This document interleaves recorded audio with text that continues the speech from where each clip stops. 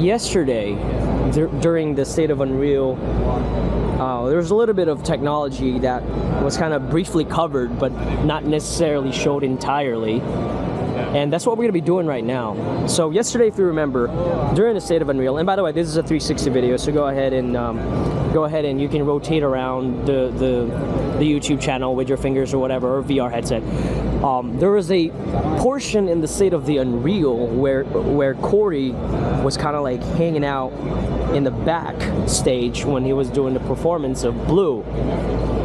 And you know, when they opened the door, and I'll put in the comments below, and people were wondering what that body motion capture was, because he didn't have any balls around him, no suit, wearing any suit. So that is actually what we're looking at right now, and that is actually the capturing system that they're using here, that they're about to demonstrate. So in reality, it is a markerless motion capture, right? So that's what they're doing right now, and we're going to take a look. Anyone want to see the Anim Viz show? We're going to start that in 10 seconds. Cool. So yeah, they're about to start. Kick off. Hello everyone, this is the Anim Viz stage, which is a bit of a demo space we have as part of the booth area here. So I'm going to give you, with my wonderful assistant over here, some demonstrations of Metahuman Animator, and after we've done that, you'll be able to actually join us on here and have a bit of a play, have some fun with this technology. If you're interested in that, we have Chris and Robbie, our mocap technicians, who will set you up with the helmet and get you on the stage afterwards, so let them know if you're interested. So I'm Tony Lacey, I'm Metahuman Product Director here at Epic Games, and I hope you've had a chance to look around the Metahuman booth. This is our biggest and best release of Metahuman yet. We have astonishing fidelity in our Metahumans now. We have Metahuman Creator in Unreal Engine, parametric bodies, real-time facial animation, and a use everywhere license. It really is a phenomenal piece. The Metahuman Animator section over there aims to showcase the kinds of devices that you can use to drive your Metahumans, from consumer devices like webcams and mobile devices to helmets, such as the Rococo system over there. And the aim of this space, and I always forget audio, let's not forget audio, we drive from audio as well. But the aim of this space is to take you to a more professional stage setting and show you how Metahuman and Metahuman Animator can work in this context. So we have a bit of a real mocap stage set up here, and we have an Unreal version of it. So the idea is that you can see the real space and what you might see in a pre-visualization space. So every stage needs an actor. So let's bring on real human, Amy Leach. Hey. Hi everyone. Hi Tony, how's it going? I'm good. And she's joined by her Metahuman, one of our new presets. We'll say hi as well. Good. Amy, how are you doing? I'm doing really good. I'm loving Orlando. This has been a blast. It has been a blast, hasn't it? Yeah. Now, you were involved in the keynote, weren't you? I did. I had a chance to work on maybe the opener you guys might have seen. It was a blast. If you haven't watched the keynote, go watch it. Absolutely, yeah. There were some great moments. I'm not biased. The Metahuman section was great. We set you up. It's all good. It's all good, yeah. So, as Kami walks around the stage, you can see her Metahuman is walking around the stage. As Kami smiles, you know, and pulls faces, so her Metahuman smiles and pulls faces along with her. And as Kami performs for us now, her favourite Fortnite dance, please do. You gonna join me? No. No, next time. That is not happening. Cool. Okay, so I think what we want to know is how is all this done? How do we make a real human and a Metahuman moving around together simultaneously? Well, just like Metahumans, real people have heads and bodies. So we're going to break it up into those two areas, and we're going to start by looking at how we're making the body animation work. Metahumans generally will work with a wide range of motion capture systems. optical systems from Vicon and OptiTrack suits, IMU suits. But today we're using, I'm trying to ignore her, okay, so today we are, no, keep going. Yeah, go fine. We are using Capture, which is a real-time, full-body, markerless motion capture system. This is why Kami is stood here in her civics, in our wonderful t-shirts, and not wearing a suit, an optical suit. And that's because I'm looking up here, because what I'm looking at is you can just make out the cameras. These are machine vision cameras, just RGB cameras. There's around 12 of them, I think. There's 12? There's 10. 10, okay. Well, okay, even less. 10 of these around here, and they're just recording the space. So you're being filmed from all places here, Kami. They've all got an eye on you. And it means that as she moves around the space, there's always a good view of where she is.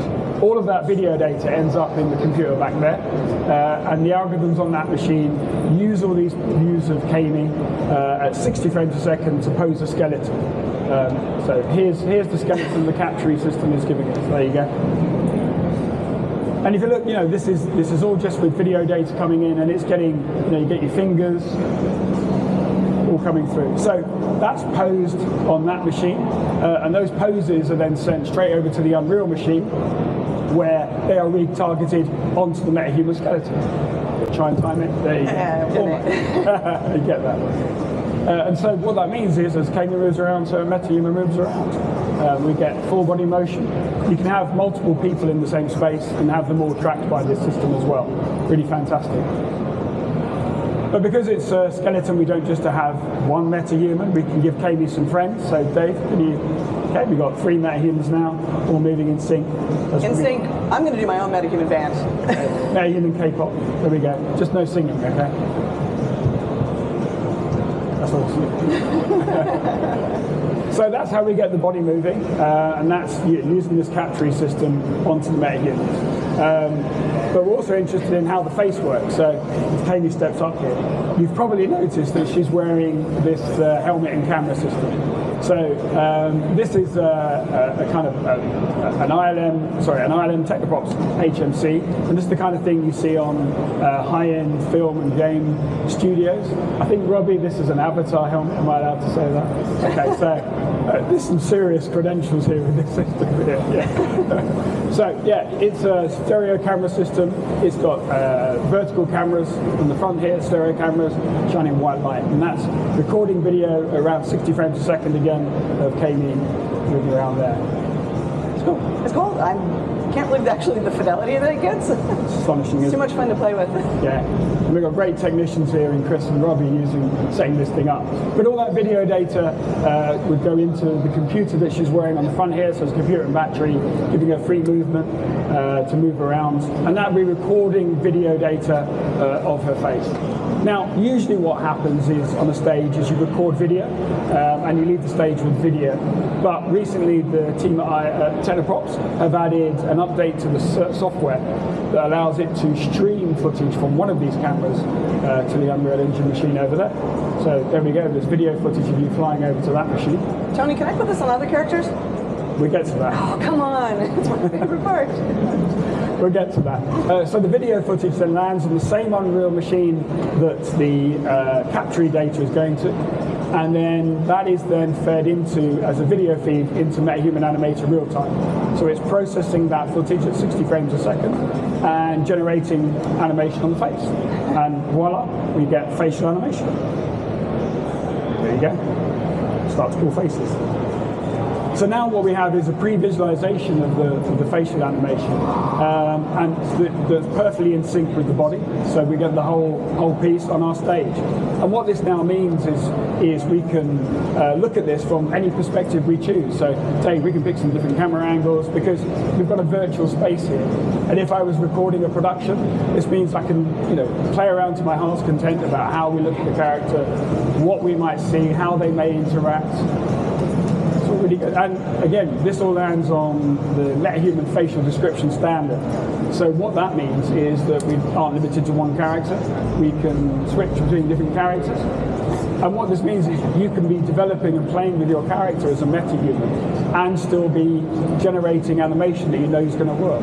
So different versions of your character, maybe different styles you want to try, you could work those out. Or completely different people. Yeah, more distinguished, this guy. I don't think. I think I need to shave. I think you do. And again, you know, all of this data is landing on that machine, so we've been recording some of this, so if we just pause there, and Dave will take us back a little bit through the footage. Okay, so we can shoot back. Real physics there, as you see, yeah, moving around. So we can scrub back through the timeline again, looking at, you know, sections that we like for later storage, maybe get the actors to repeat those sessions. It gives us these incredible, incredible abilities. I'm learning a lot more about myself. Yeah. Okay, so metahumans then are fully rigged. They are ready to go, so you can bring them to the stage whenever you want. You can pre-visualize your performances as you're recording for later processing. I mean, they really are, you know, giving you the ability to live in an unreal space as you're working in a real space. And again, Metahuman Animator is not just for these kind of stage things. As we see over here, you can be using real time, you know, from your bedroom to stream to the world, to stream your character out to the world. Metahuman Animator's got your back. So that's all we wanted to show you. I hope that was enjoyable, and thank you very much. And if you want to have a go, make yourself known to Robbie and Chris over here, and they can set you up with a helmet and you can come and have a play. Thank you. Come play. It's fun. Great. Chick-fil-A? Yeah, bro. Nice. Oh yeah, that's where we're going to go visit them, and then we're going to try and do Putz Farm ourselves. So yeah. All right, so this dude is straight up sitting down, and if you notice, the cameras are just up. Just bringing people in, dropping in. Have like 4 or 5 people. All right, he's about. And that's some of the fun things that we want to try out too. Oh, look at that. He's just showing up. Man. Yeah. He's Yeah. like, bro, watch.